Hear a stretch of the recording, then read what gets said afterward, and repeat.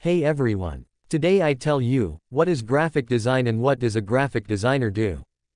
Graphic design is the practice of creating visual content to communicate information or messages to a specific audience.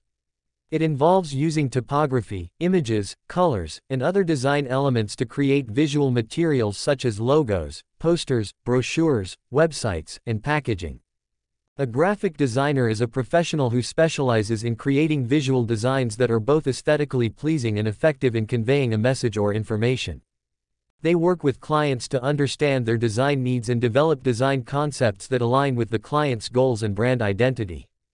Graphic designers use various tools such as graphic design software to create their designs, and they often work closely with other professionals such as writers, photographers, and printers to bring their designs to life.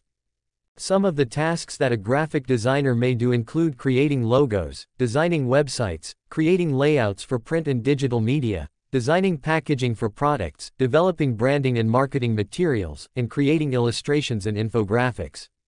They must have a strong understanding of design principles, typography, color theory, and composition to create effective designs. Thank you for your attention. I hope I helped you with this video.